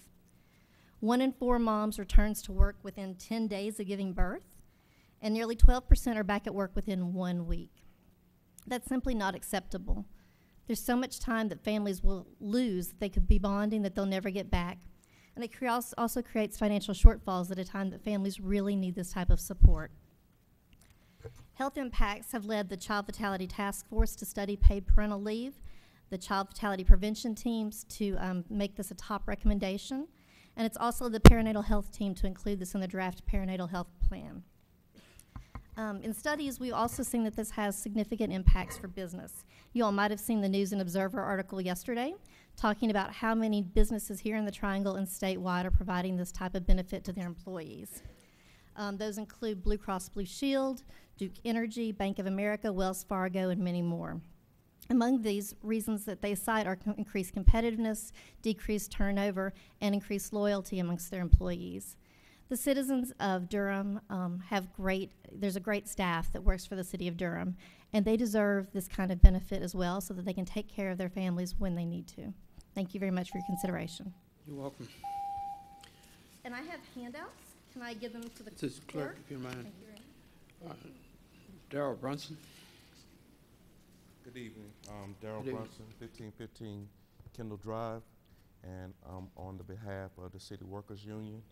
And I emailed y'all forward y'all, the council, our budget proposal to try to save time.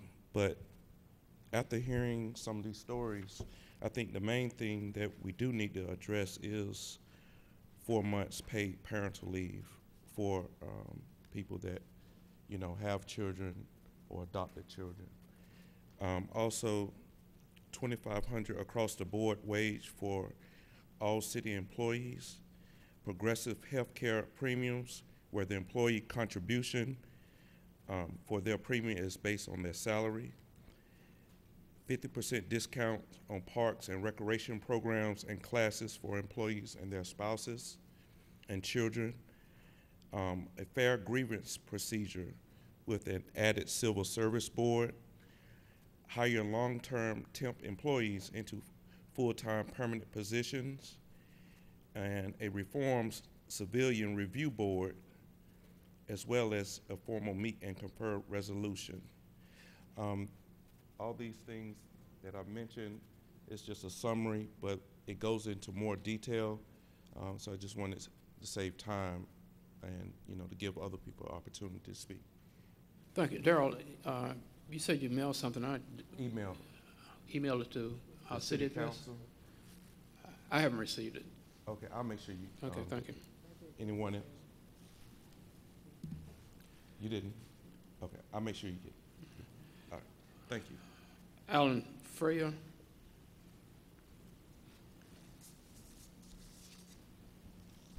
Good evening.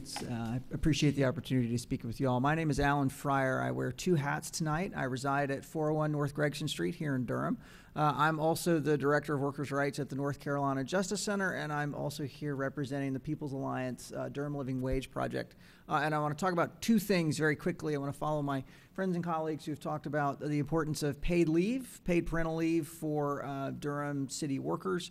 As you know, the Federal Family and Medical Leave Act provides up to 90 days of unpaid leave for workers to take time off to care for their families and bond with their children and recover from pregnancy and birth. Unfortunately, too many workers can't afford to take unpaid leave, and so that's why there's been a growing number of private employers and local governments that have taken it upon themselves to provide this important benefit to their own workers to make sure that they have these crucial opportunities to fully recover and bond as family members. And so I'm gratified that y'all have shown interest in this proposal and I would urge you respectfully to include it in the next fiscal year's budget.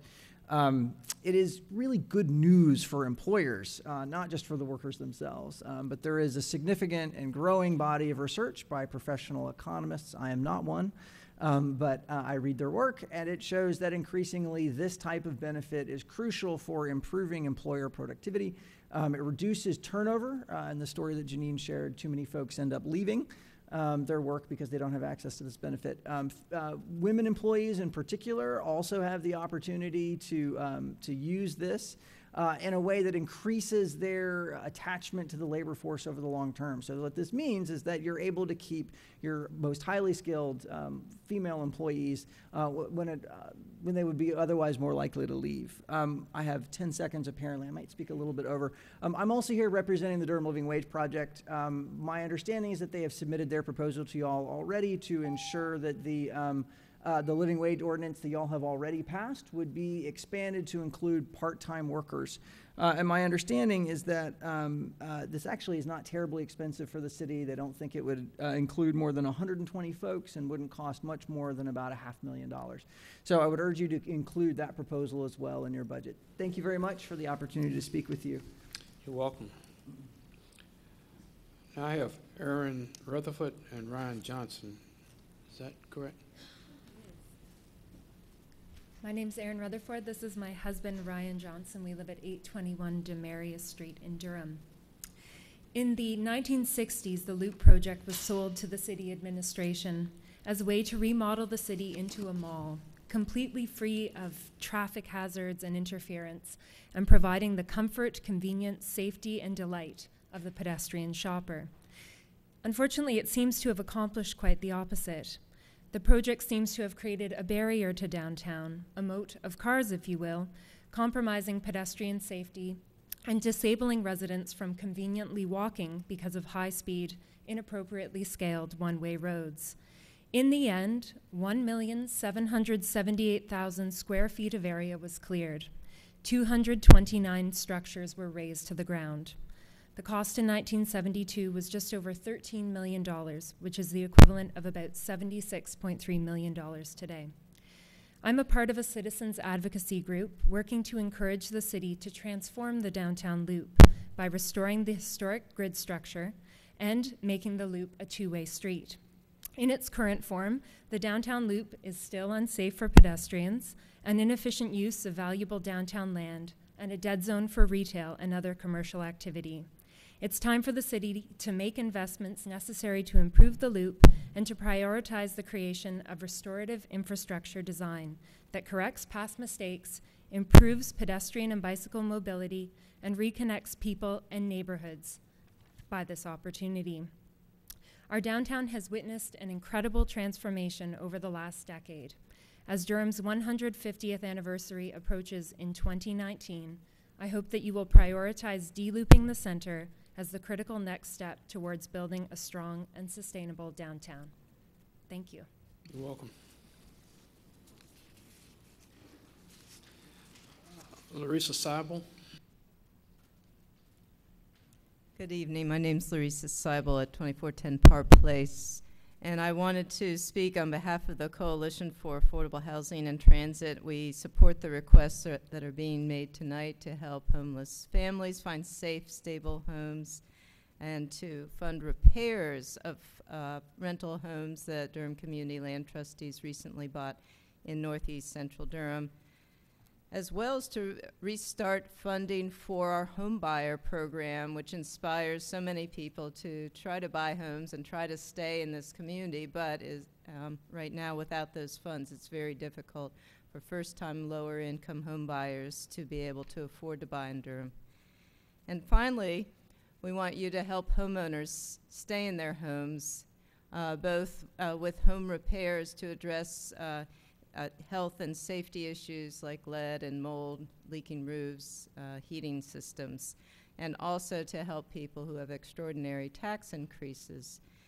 And as we look forward to implementing your 5-year affordable housing plan, we think all of these issues are so important, and let's start this year with funding those most urgent needs. Thank you.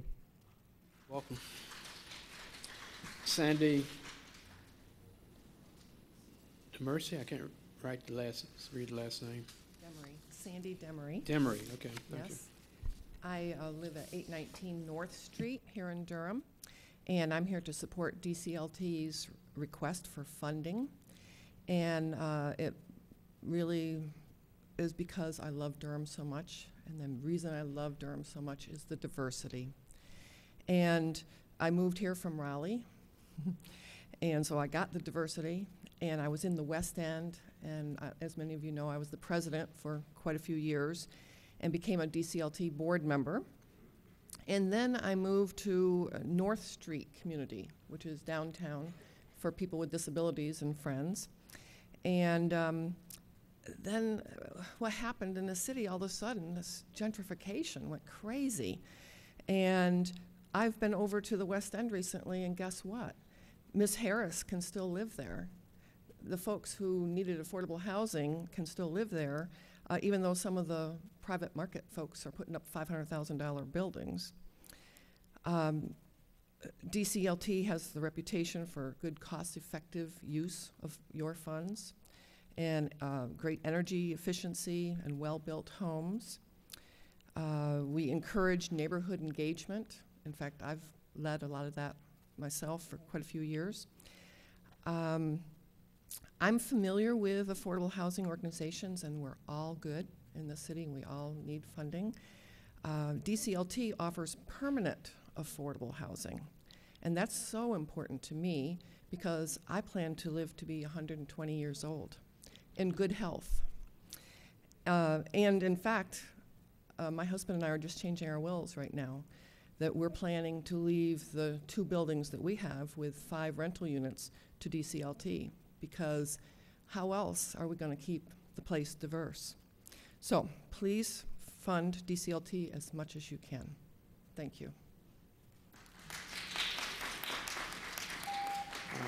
Becky Winders. My name is Becky Winders, and I live at 1304 Seaton Road, and Sandy just said a bunch of the things that I was going to say. I'm here representing the Durham Community Land Trust, and I think like Sandy, I volunteer for this organization because housing is such a fundamental foundational need, and because the DCLT is a reliable business-like nonprofit who's committed to managing and developing permanent affordable housing. And I'm acutely aware that 15,000 of Durham's low-income families are paying more than, or households are paying more than 50% of their income for housing. And that was as of 2012. And as we drive around town, we see all these nicely fixed up houses, and a lot of those houses are, and the work that's being done is causing people to get thrown out of their houses or having to leave their houses because they can't afford the rent. In 2016, Durham DCLT learned that a local landlord planned to sell 54 occupied homes on 31 lots.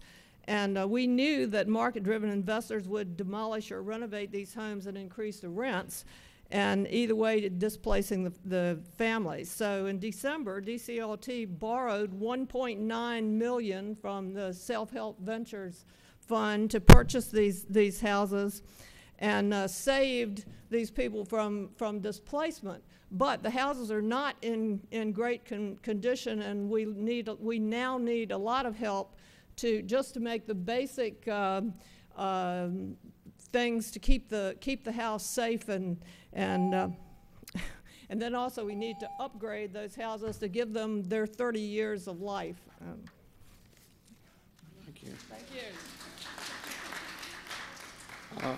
Wilma Liverpool.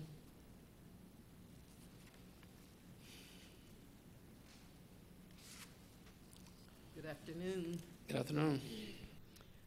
I am Wilma Liverpool. I reside at 616 Nash Street. I am a lifelong Durham resident. Some time ago, I was involved in a conversation with a group of seniors. The subject turned to needs that we seniors face, and it came around to dangerous trees. But a lot of times it seems as if those in my community are usually left with our dignity bruised when we consider things we have need of. We are still able to safely live independently. We agreed we needed dangerous trees seriously topped or trimmed, but preferably removed. Due to living with fixed incomes, we are forced to live in stressful fear whenever heavy wind or rainstorms are predicted. I've been through Durham City and county officials, but our needs don't qualify us for any services. I've had the trees inspected on this group that I've been working with, and I've gotten private estimates for the trees on my property, $3,975. Durham officials have referred me to volunteer groups in Wake County, to Urban Forestry, North Carolina Baptist Ministry, and TROSA, but none were in a position to help us.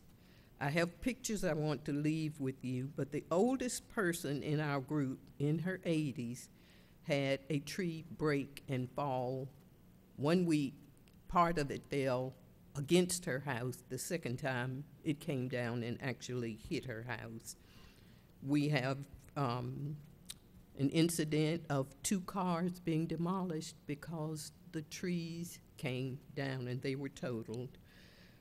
We just feel like we are not being heard and we are not being really respected. We've paid taxes and we're not slackers.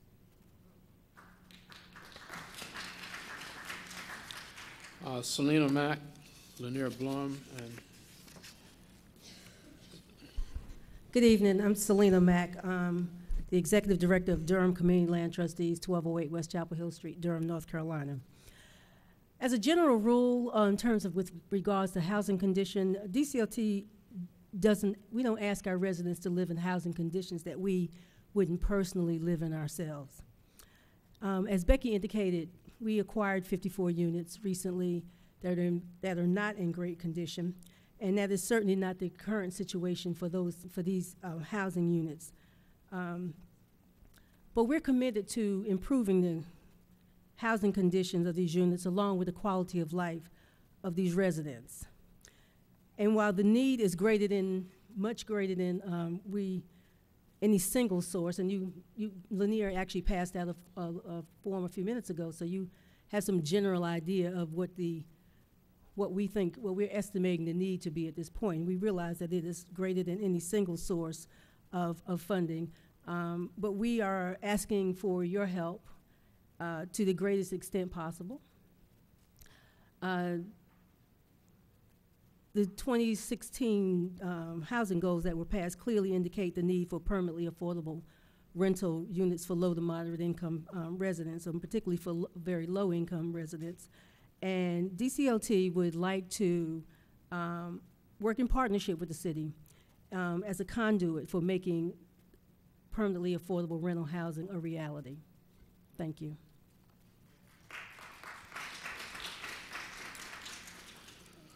next is Lanier Blum. Now, is there anyone else that hasn't spoken and wants to speak on this item? Okay. You can state your name and address when you come forth and sign up. Lanier. Good evening. I'm Lanier Blum. I live at 11 Up Church Circle in Durham, and I'm speaking tonight as a board member of the Durham Community Land Trustees. Thank you very much for this budget hearing and all the opportunities you're giving us to participate this year. I think it will be great if the city does, as a matter of routine, talk to nonprofit partners every year before the budget is presented and learn what all of the needs and projects on their boards are. In the case of Durham, we've provided a handout that lists our highest priority needs. These are all things that we really need to do this year, and we have a growing list of projects that we're looking forward to doing next year. This is our 30th anniversary, and as we look ahead to the next one in 5 and 30 years, we have some extremely exciting plans to share with you. Why invest in Durham Community Land Trustees? I'm going to quickly give you 8 reasons. One is that Durham Community Land Trustees does have 30 years of solid, steady, strong standard for providing houses for low-income people. And also our homes are attractive assets for the surrounding neighborhood. Second, Durham Community Land Trustees makes the most of every city dollar by cost-effective, nonprofit level budgeting. When you look at the cost per house of these projects, you see the benefits of preservation, and you see the benefits of nonprofit work at a local organization that provides jobs as well as housing in our community. Third, when we budget first for energy efficiency and durability, so that our homes will last forever because they will be permanently affordable, and we have to sustain them for the long haul. And I have to tell you the rest another time. Thank you. Good evening. Good evening. My name is Robin Davis. Thank you for allowing me to speak. Could you give your address, please? 1101 Spruce Street. I wanted to speak with you about budgeting for quality low-income housing. I am now, on the 16th of March, will be in my house for a year through Habitat. Prior to that, I lived 9 years in a house that was so substandard that my electric bill was $700 a month. I was taking antibiotics every other day because of the mold. My children have asthma. I've been sick within this year that I've been in my Habitat home, however, never to the point of being hospitalized. Whereas before I had to be kept in the emergency room for at least 3 days before they could even safely put me upstairs on the floor. We need good quality housing. Being low income, I was stuck. I wanted to do better. I couldn't do better. Not paying $750 in rent, then $750 in just the electric alone. I tried to look through, tried to go about looking at other options. The houses that come up for auction, well, I never had the money. And even if I did have a little money, I felt like someone, bigger corporations or whatever would be able to overbid me. Durham is the city of medicine. No one should be living in homes that are in such disrepair that they're sick, either financially sick, they're mentally sick from the stress, or physically sick. And you're worrying about your children, you're trying to do better and you can't. So I would love to know if there's any way that you all can set a part of like the houses that the city takes for to put up for auction for if they're behind in their taxes or something. Is there a way that some of those houses can be set aside for low income persons? You're asking. I mean, that's a question. Thank you. Thank you. Okay.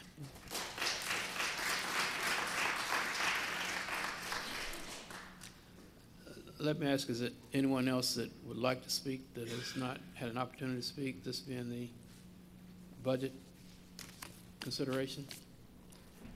If not, let the record reflect that no one else asked to speak on this item. I'll declare the public hearing to be closed and entertain a motion that we accept the comments as part of the public record. I move that we accept the comments as a part of the public record. I'll second. I have a comment. You have a comment? Yeah, I want to thank folks for coming out tonight. In a lot of the comments tonight were around, there were a lot of different issues. I made notes in all of them, but a lot of issues around affordable housing. And this, of course, is a big issue facing us, one that we're very much aware of, and one I look forward to, putting some real underpinnings underneath the strategies and plans that we've been talking about. So thank you all for coming out. Okay. Are you going to say something, Mayor Pro Tem? No, I just want to see Selena before she leaves. Oh, okay. If there are no further items to come before the council, meeting's adjourned. Do I have another item on here? Oh, I'm sorry. I'm trying to get out here too soon. Thank you for doing that. Oh, just vote. Oh, to vote on the public hearing, that matter. Open the vote. Close the vote. The motion passes 7-0. All right, thank you. Are there any other items to come before the council? If not, we adjourn at 9:12 p.m. Thank you.